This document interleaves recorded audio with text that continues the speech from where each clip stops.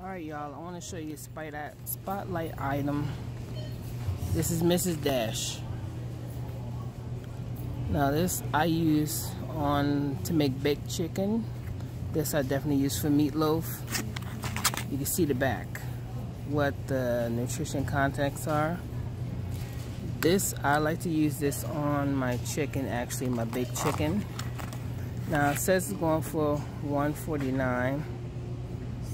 Sometimes at different stores it's a little bit more. So you can use it for taco and meatloaf, but it can be used for other things besides that. They also have a chili and a beef stew, which I have not used because I don't like it doesn't bring enough out the flavor for me.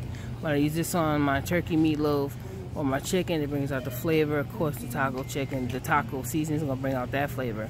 But I just want to do a spotlight item on what I use, and this is it.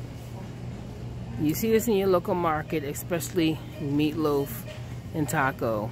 By all means, please pick it up and try it on your raw meat.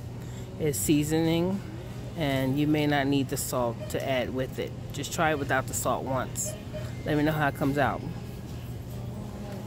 See you soon.